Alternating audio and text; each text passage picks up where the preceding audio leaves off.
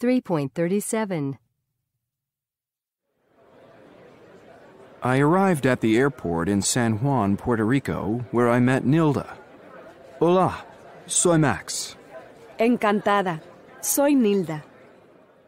Nilda took me to my hotel, and that evening we went to eat, and it was time for my first test.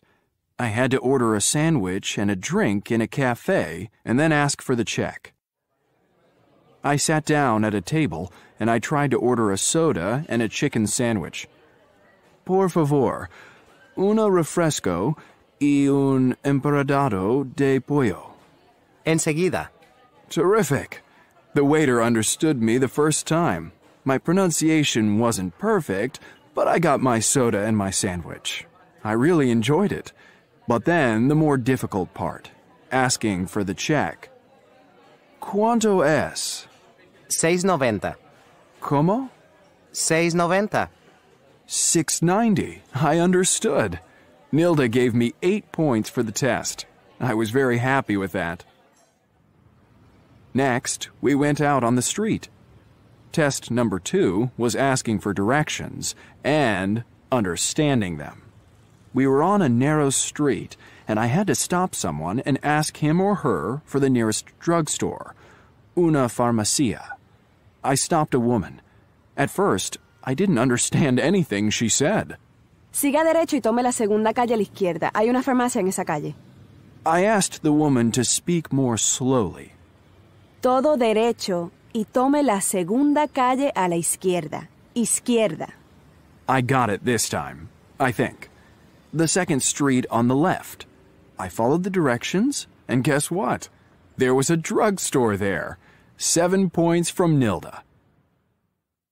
Test number 3. I wasn't looking forward to this one. I had to take a taxi to a historical place in San Juan. Nilda wrote down the name of the place on a piece of paper. It was the name of an old fort near the ocean. We stopped a taxi. El Morro, por favor. ¿Qué? ¿A dónde? He didn't understand me. I tried again, but he still didn't understand.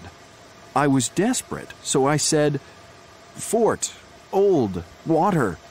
Ah, El Morro.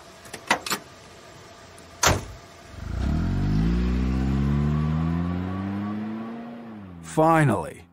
Nilda only gave me 5 points because I ended up using English. Still, at least I made the taxi driver understand where I wanted to go. And so to the final test. I had to leave a message in Spanish on somebody's voicemail. I had to give my name, spell it, and ask the person to call me back. Nilda gave me the number. It was one of her friends named Lourdes, and I dialed. I was feeling a little nervous at this point because talking on the phone in a foreign language is never easy.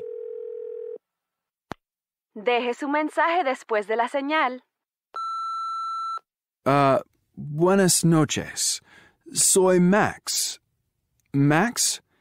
M-A-R-X. Por favor, llamarme esta noche... Oh, yes. A las 8:30. Gracias. Well, my grammar wasn't correct, but I left the message. Half an hour later, at 8:30, Lourdes called me. Success! Nilda gave me 8 points. That was the end of my 4 tests. Nilda was happy with me. My final score was 7. I was very happy with that.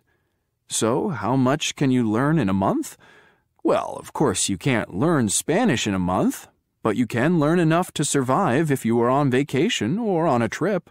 Now I want to go back to Washington, D.C. and try and learn some more. Adios.